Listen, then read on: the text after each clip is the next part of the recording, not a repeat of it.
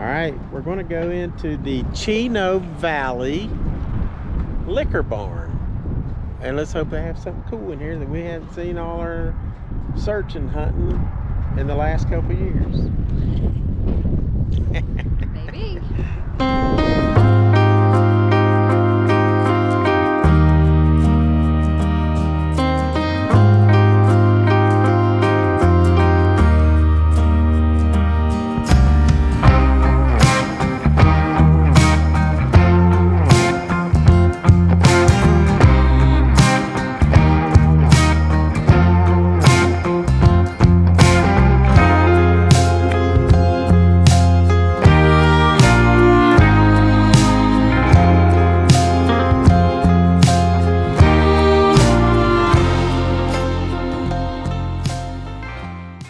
The Liquor Barn in Chino Valley.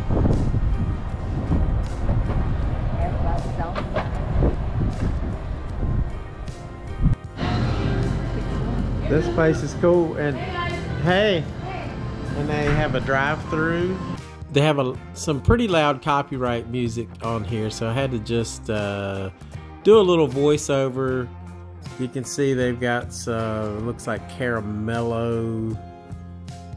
Never seen that before. A couple other things, some Crown Royal, and then they had some Whistle Pig, and they had actually this Whistle Pig 15 for $310, which is actually not a bad price comparatively speaking. Of course, they had 4 roses, and the 4 roses are single barrel, which is really good.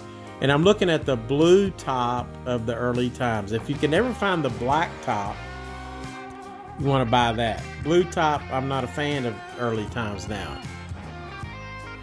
It's now a Sazerac product, and the early times used to be a Brown Foreman. There's Frey Ranch, great stuff. Alright, this is very interesting. We got this Grand Canyon Distillery.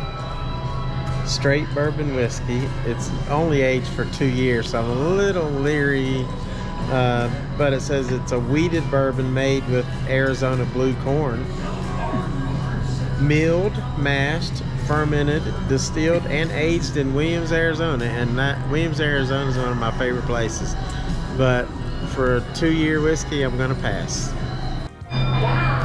Alright, so we found this finally a really good price. It's $33.49 for the Pendleton Midnight, and I've been wanting to try that. That's pretty cool. So we're going to get this, and we're going to get the Redwood Empire. Good prices on both. Really good prices in this store.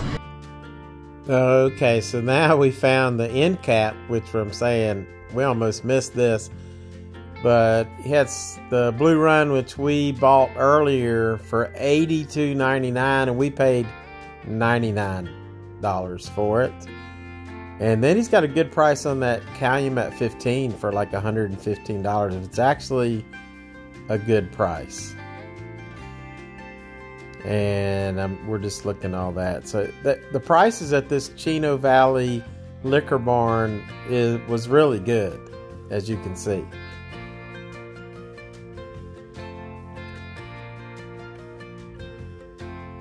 They had some Garrison down there, which I'm not a huge Garrison fan, but it's not bad.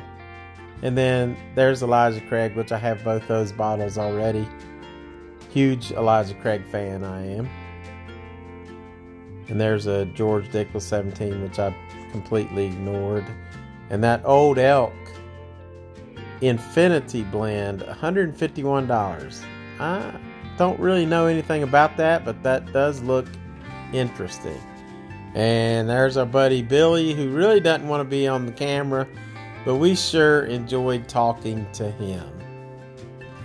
What was your name again? Billy. Billy? All right. Nice to meet you, Billy. Yeah. And what was her name again? That's Kat. Kat. Nice singing, Kat. We'll see you.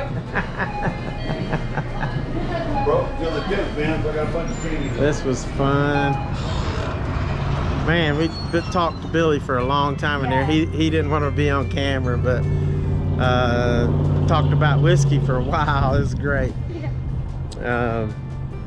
Great store, good prices. Some of the best prices we've seen. Yeah.